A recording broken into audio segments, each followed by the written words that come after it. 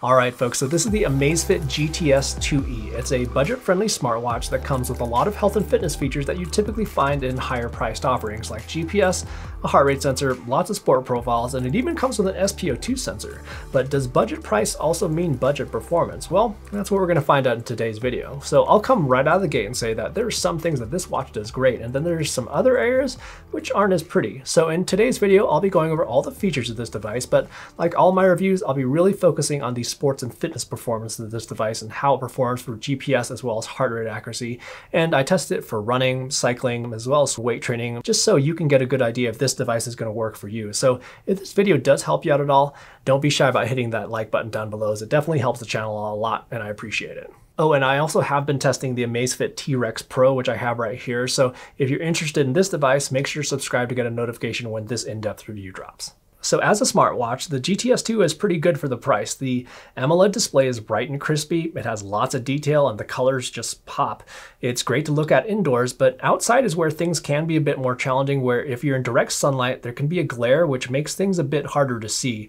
I found that I had to pump up the brightness settings all the way for it to be usable outside, and with lower brightness settings, I couldn't really see a whole lot. To interact with this watch, it has a touchscreen along with one physical button. The touchscreen is very predictable, the touch sensitivity is great, and all the swipes and touches work really well. And you'll be able to receive one-way notifications from either an Android phone or an iPhone, but there currently isn't the capability to reply to either text or calls. Battery life is probably one of the best things about the GTS 2E. So with the stock settings, I was easily getting over a week out of it, most times about 10 to 11 days before I had to place it back on the charger. And that was even with recording about an hour-long GPS activity per day. But that was with the stock settings. But if I turned a few things on, as well as the always-on display and the brightness settings, so it was actually usable outside, I was getting more like 5 to 7 days out of it. But still, that's really not that bad for a device with an AMOLED display. As a health and fitness tracker, it can track your steps, which I found to be just fine. It can also attempt to track your calories. It also gives what they call a PAI score, which is your personal physiological activity indicator, which is based on your heart rate and activity history. And then it can also do sleep tracking. And I found the sleep tracking to be pretty good. It provides a good amount of detail for you to look at, including breathing quality, duration, deep sleep, light sleep, REM, all that good stuff. And it also gives a summary of your sleep data over time, which I thought was organized really well. Good stuff there. And it is also supposed to be able to recognize naps that are over 20 minutes in length, but I'm not really a napper, so I didn't really test that. The GTS 2E has what Amazfit calls their BioTracker 2 PPG high precision optical heart rate sensor, which attempts to track your heart rate, and it also includes an SpO2 sensor. And we'll get into the heart rate accuracy here in just a bit when I go over the sports and fitness performance, but for the SpO2 sensor, I didn't find it to be super close to a fingertip oxygen sensor, but wrist-based SpO2 sensors aren't really medical grade devices, so I'd just say just take this figure with a grain of salt. For the actual sports and fitness tracking, the GTS 2E did an okay job at tracking total distance of activities, where on this run, it was somewhat close to some other test devices, but the distance did come up a bit high. And then for cycling, I experienced the same thing, where the distance tracked in the GTS 2E was just a bit higher. And then same deal here on this test, so what we need to do is take a really close look at the GPS tracks in detail to see what's going on. From a high level, things look okay, but the detail of the GPS tracks is where the GTS 2E does fall a little short. So like on these corners right here, it had a hard time keeping up with the quick turns I was making, and then it was a little slower to lock back onto the GPS signal after I exited this tunnel. And then here's a more clear example where this is a road ride where I was on some bike paths at some times that kind of meander and weave a bit, and there's a lot of turns. So you can see that the GTS 2E was kind of all over the place. It was actually pretty good over here on the right-hand side of the map, but on this lower portion, things started to get pretty messy, and then up top as I was headed back home, that's where things got pretty far off. So with GPS, the total distances were close-ish, but a bit farther off than I typically like to see. And when we took a look at those GPS tracks in detail, it kind of explained some of those discrepancies. So that's GPS, but how about the heart rate accuracy? And this is where things do get a bit interesting. So I'm going to kind of go in order of more accurate to less accurate in these examples. So here's an indoor cycling session where things were pretty good. It was a little bit slow to ramp up, but no big deal there. It did have a little blip here, but again, not a big deal. And then here's another indoor ride where, for the most part, I'd call this good. It did have a few spots at the beginning where it wandered a bit, but that's totally okay.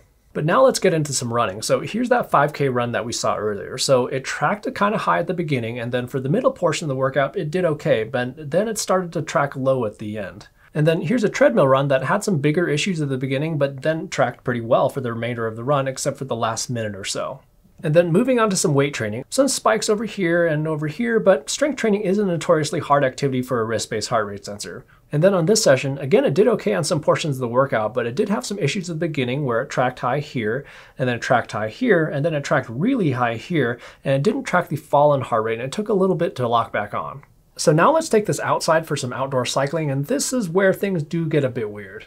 So what we can see here is that for the first third of the ride, it really didn't know what was going on, like it was kind of asleep or something. Then it sort of got back in line for the remainder of the ride, but most definitely not what I would call amazing, plus some pretty big dropouts at the end. So when I see results like that, I don't just call it bad and call it a day. What I do is I test it again and again just to see if maybe I was even doing something wrong, just to see again if there is some consistency with some of those results. But on this ride, we see nearly the exact same thing at the beginning of the ride where it was tracking really low, but then it really took a turn on the last half of the ride. And then on this ride, again, it dropped out for the last half of the ride. So at this point, I was like, okay, so this is consistent behavior that's coming out of the watch, but what I do before I film a review like this, especially in a situation where I'm getting not so great results, is I just go ahead and test it a couple more times just to make sure that the information I'm putting out is going to be accurate. So this is a ride that was just 2 days ago, and we can see basically the exact same thing. But I had a theory. Maybe it was just the outdoor cycling profile that was producing some weird results. So yesterday I did a boatload of testing just to see if that was the case. So first things first, just to get a baseline, I did an indoor cycling session where, as we saw from the previous examples, I actually got some okay results. For the majority of the ride, it was decent, but you can see at the beginning where it took a bit to lock on, then it had some drops here, and then it had a small spike at the end. But what we can see is that there are portions where it tracked okay. And then I immediately went outside for a quick ride. So 16 minutes into my ride, I'm seeing this, which is pretty far off. And then a few minutes later, pretty much the same story. So what I did at this point was I stopped and saved that outdoor cycling session, and I actually switched it over to the indoor cycling workout profile just to see if that would get more accurate results. Again, I hung out until the watch's heart rate matched the heart rate being collected on a chest heart rate strap, and then I got rolling. But unfortunately, no love there. And here's the heart rate data in detail, where the first half is using the outdoor cycling profile and the second half is using the indoor cycling profile. So just to beat a dead horse here, I also did a treadmill run that same night just to see if things would be different for running. So I don't think it has anything to do specifically with that outdoor cycling profile, just because when I was using the indoor cycling profile outside, it was still producing those same weird results. So you may be asking, well, maybe this is just a one-off faulty device. Well, I don't necessarily think so, just because at times it was tracking somewhat okay. And the other reason I don't think it's a one-off faulty device is that I've actually been experiencing some of the same issues with the T-Rex Pro, which uses the exact same heart rate sensor. So if you made it this far into the video, you kind of got a glimpse into the T-Rex Pro in-depth review. So when it comes to this device, I think it truly is a case of you get what you pay for. As a smartwatch, at the price, I think it's a pretty good value, but for the sports and fitness performance, that's where things get a little bit weaker. So the GPS performance, it wasn't stellar, but I think it's probably usable for some folks out there, as long as you're not looking for that fine detail, but the heart rate performance is definitely its weak point. Anyhow, if you found the information in this video useful, it would be oh so awesome if you hit that like button down below, and also subscribe to the channel to get a notification for the in-depth review of the T-Rex Pro, which is coming up pretty soon. In the meantime, have fun out there, and we will see you in the next video.